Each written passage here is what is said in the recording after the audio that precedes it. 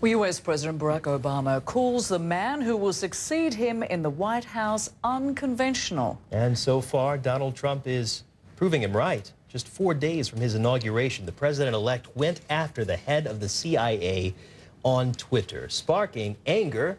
His comments about John Brennan, the comments that Brennan made to Fox News. Brennan cautioned Trump about Russia, saying that he doesn't think Trump has a full appreciation of the country's capabilities and intentions. He also slammed Trump's suggestion that the intelligence community is to blame for leaks. Listen.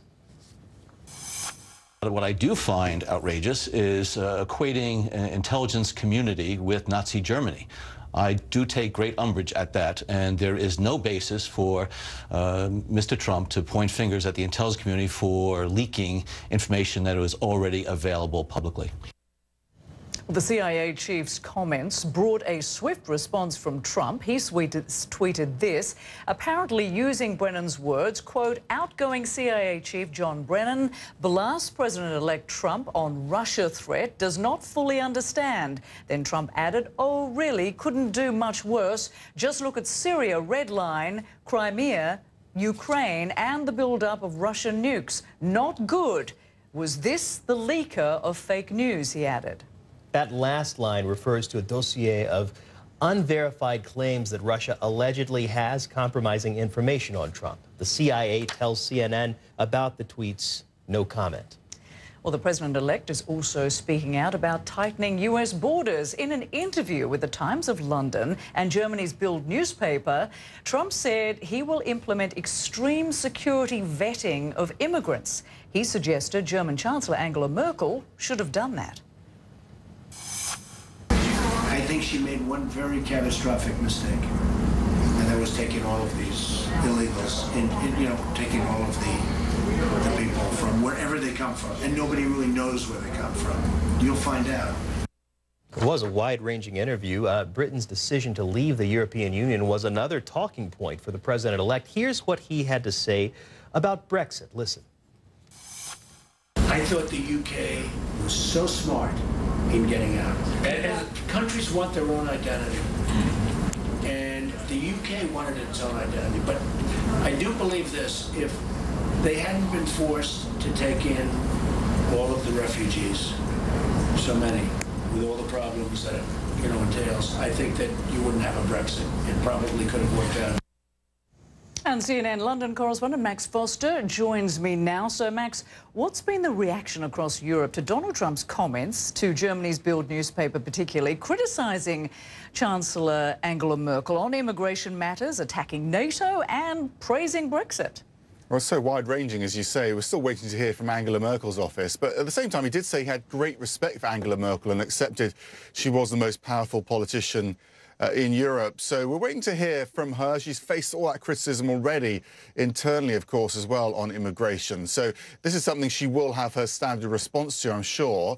But this is the world's most powerful leader making all sorts of comments about issues which affect the whole continent. And I think we can pretty much assume that it would be very welcome in terms of what he said on Brexit for the current Prime Minister, Theresa May, because she's got this very big speech tomorrow where she's having to outline her plan for Brexit, and it does look as though she's moving towards this idea of a hard Brexit, which is actually leaving the single European market, which could have a huge impact on the British economy, of course. What she would need is other trade deals to compensate for that, and absolutely at the top of her list would be a trade deal with the United States. And in that interview, Donald Trump did talk about a quick trade deal with the United Kingdom, supporting the idea of Brexit, so he will be supporting her. So this could not have come at a better time for Theresa May and the British government, at least. We'll have to wait to see what the Germans have to say about this, but these are criticisms that they've had before. Yeah, most definitely. And Max, Donald Trump even went so far as to put Angela Merkel on an equal footing with Russian President Vladimir Putin, telling both the Times of London and Bild newspaper that he trusts them both the same. An extraordinary break from US foreign policy. What's being said about that?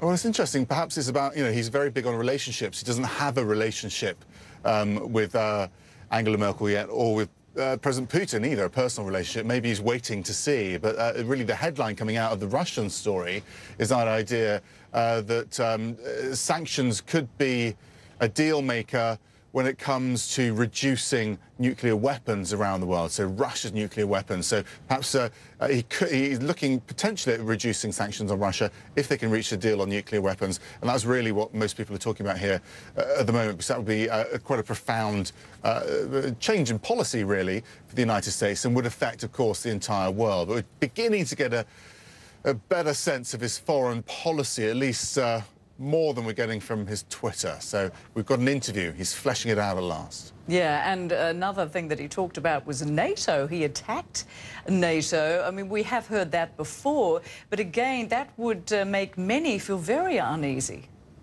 Yeah, particularly in Scandinavia, for example, in Eastern Europe, where there's a huge concern that Russia is encroaching on borders there, and airspace and sea space as well. So, you know, in Scandinavia, I know that many people hold NATO very dear, even if they're not members with NATO, because they feel that that would ultimately be what protects them. But Donald Trump made it very clear again that he thinks the concept is quite outdated, and he gets very frustrated that other members of NATO, apart from the United States, aren't contributing as much as they should. So that's going to be a big pressure when it comes to doing deals in Europe in future, I think, probably. If they want to keep NATO, they're going to have to contribute more.